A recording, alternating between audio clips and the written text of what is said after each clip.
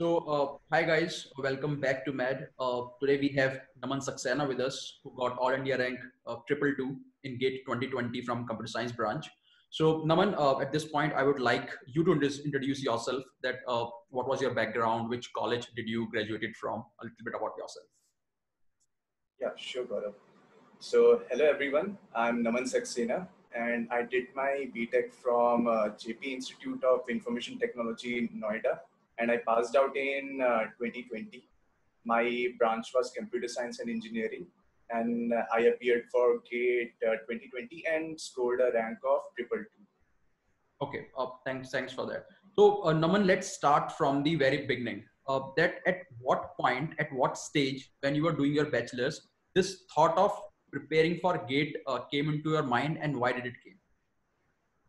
So actually, it was a long due thing. I was clear that I would be pursuing masters. Just it was not clear to me that whether I would be doing MS from abroad or whether I will be pursuing MTech from India. So it was in third year, in the fifth semester, that I finally decided that I would be appearing for GATE 2020, and I would be pursuing MTech in from India only. Okay. And so you started, this thought came in fifth semester. So from when did you started? Was it fifth semester or then sixth semester you started for GATE?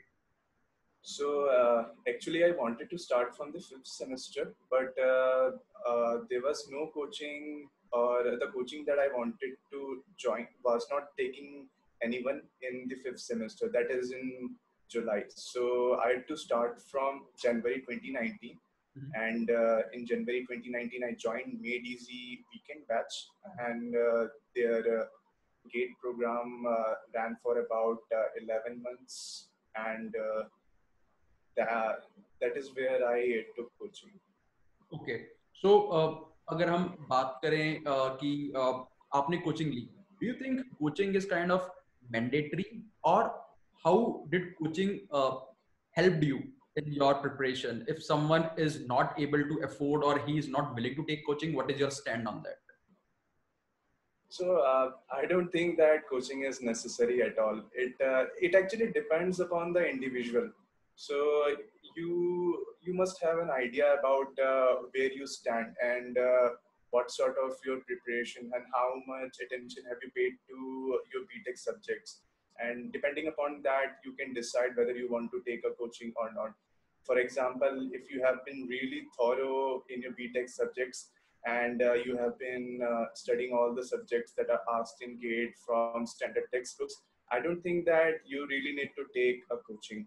Uh, so, and if, for example, you have not been very thorough in your BTech program, and there is only about a year duration left for GATE, so I think it's better to join a coaching, because what they do is that they will organize your preparation, and you will be preparing for GATE in a very directed manner, in a very efficient manner. So that helps a lot.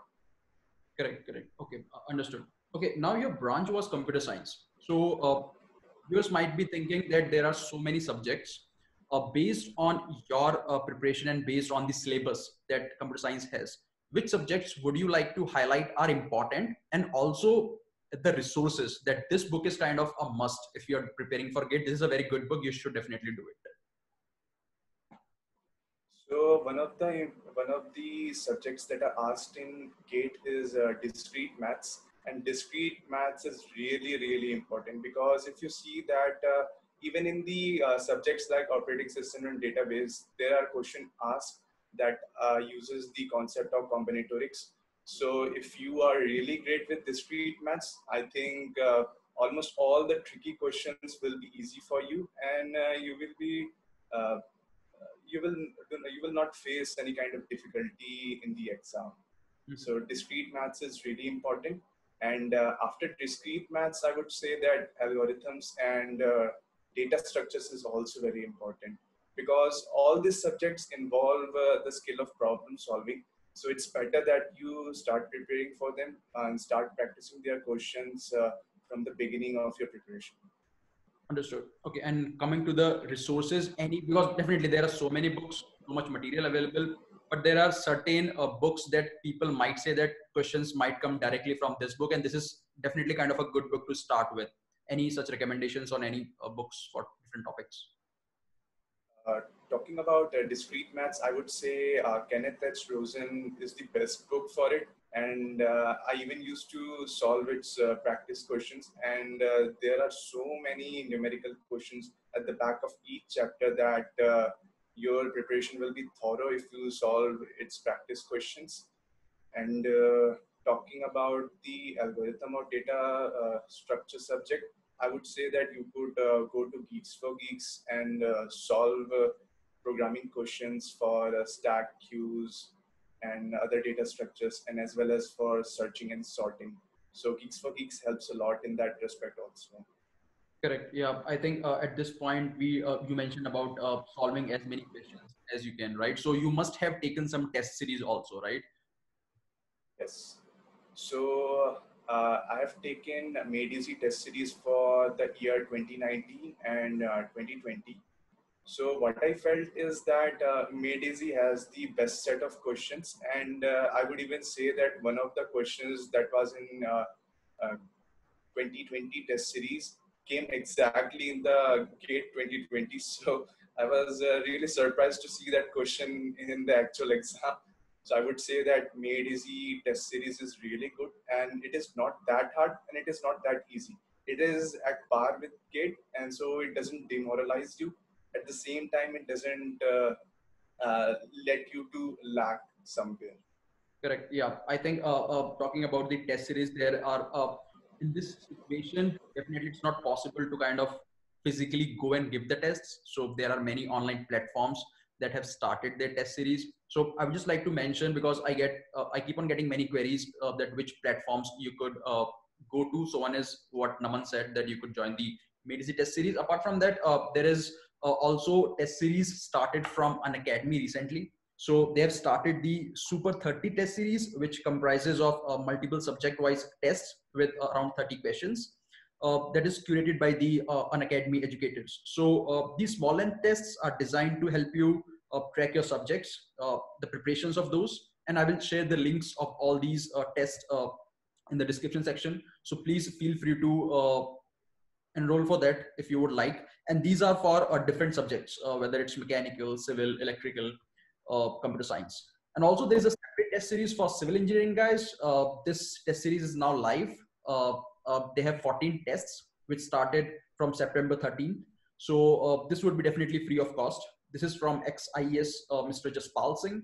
So again, I would share the link of this, and you might be seeing this on my video right now when I'm speaking.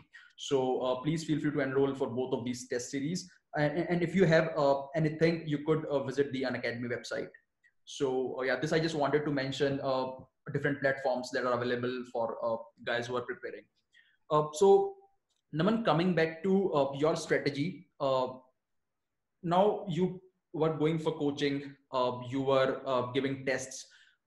Did you felt that okay, there is lack in time management if you're taking coaching? Are you getting sufficient time for self study, or was it too hectic, or was it okay? Uh, I would say that it is a bit of a task to manage coaching because my coaching classes would be on weekends. So Saturday and Sunday was completely blocked for me.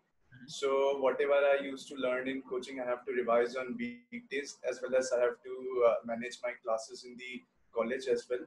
So what I did was that I kept my college academia. I gave less priority to college, and I was more focused on completing whatever was being taught in coaching classes. Mhm. And I would say that I was not very rigid with my schedule, that I would maintain a very flexible schedule. For example, in the coaching, one subject would take around 1 month to complete. So it was my goal that I would complete that subject as soon as it is finished in coaching. So what this strategy did was that it was flexible enough that I was not worried about missing my targets, and at the same time I was progressing as the syllabus was progressing in coaching. So that allowed me to be consistent, and this really helped me a lot. So I would say that coaching helped me in this way, that I was moving forward parallelly with coaching, and I was really able to keep track of my progress. Correct. Uh, what were the number of hours that you were putting for study in general? Like, because many people who are kind of passing through this phase, they want to know that should I study for 8 hours? Is that much required, or 2 hours is enough? So, what is your thoughts? Uh, I don't think that there is a fixed number of hours that you should study, because as if you are a student in final year, then you're definitely carrying the load of college. So on some day you will get more number of hours, on some day you will get less numbers of hours. So if I were to describe my holiday, or a day where I have no on which I have no classes, so I would be devoting about 8 hours. That would be uh, 2 3 hour sessions, and 1 2 hour session for study. Okay, understood. Now, coming to the time when you started kind of 6 semester, but what do you think is the apt time if someone wants to prepare for gate? Is it like 1 year enough, 6 months enough for computer science? What is your take on that?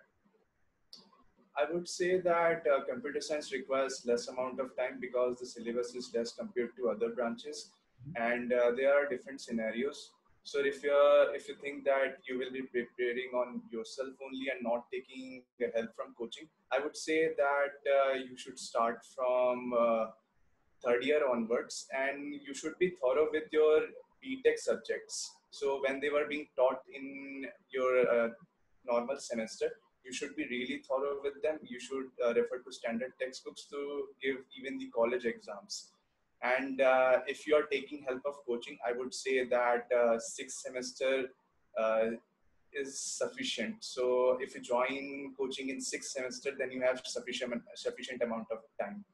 So that would be it. Correct. Okay. And now you are pursuing your masters from IC Bangalore, right? Yes.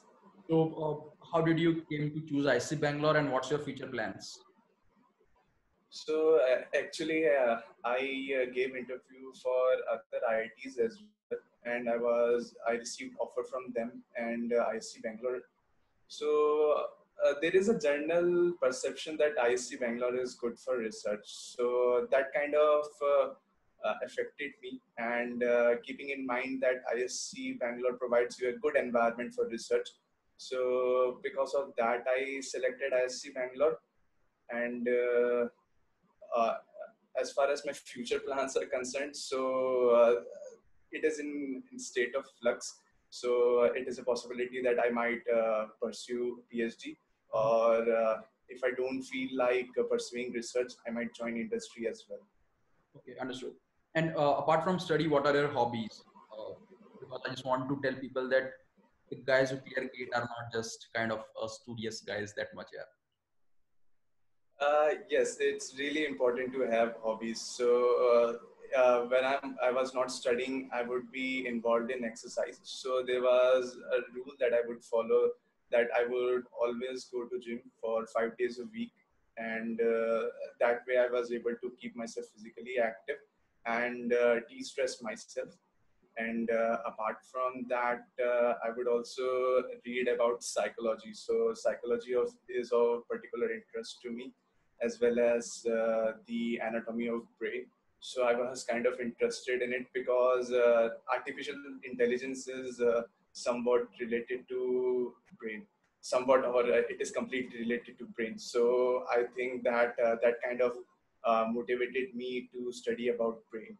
So in my free time, I would be reading articles on psychology, and as well as on the parts of brain, and that would be it. Correct. Okay, so Naman, one last question regarding the examination hall moment when you were there in the hall itself. So, what was your strategy? Like, you started with 1 mark question or 2 mark question. If you are not getting anything, you skipped it. What was your strategy on that? So the best way to go about is to finish your aptitude section within 25 minutes. Mhm. So the aptitude section consists of 1 marks and 2 marks questions both. So as soon as you are over with your aptitude section, I would say that you should start with 1 marks questions, and then gradually move on to 2 marks questions. And there is an advice I want to give, that if you are stuck on a question and you think that it will take more amount of time, so you should just leave it for the last moment, and you should then, after attempting all the questions that are short, you should then attempt the questions that you are not so sure about.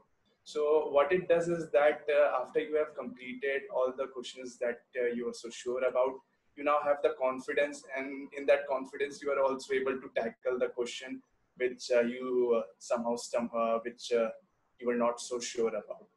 So that was my strategy, and I followed it. And there was one thing else. So there is, if you're attempting a 3 hour test, you should have in target that you should complete it by 2.5 hours. Only that way you will be fast enough to attempt all the questions. So this is really a great advice, and it really helps a lot.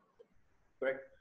Thanks, Naman. Thanks for all these answers. So that's all questions I had. I don't want to make it too long also, so that viewers get kind of deviated. But I think all the right points, that what books is coaching necessary or not, how much time did you devoted, what's the time, correct time to start your studies, and then what should be the strategy while you are giving the exam.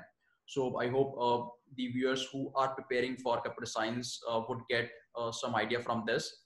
So, guys, thank you very much for watching this video. Please do share this with the other aspirants. It might be helpful for them. If you have not subscribed, not an urgency, you could subscribe later. That's not an urgency. And regarding the Unacademy things that I told you, so I would be sharing the links in the description. Please feel free to enroll for those test series. That test series definitely helps, whether it's from an academy or whether it's from Made Easy, so that it helps you to kind of get into that examination environment and practice. So thank you, Naman. Thank you very much for your time. See you later. Yeah.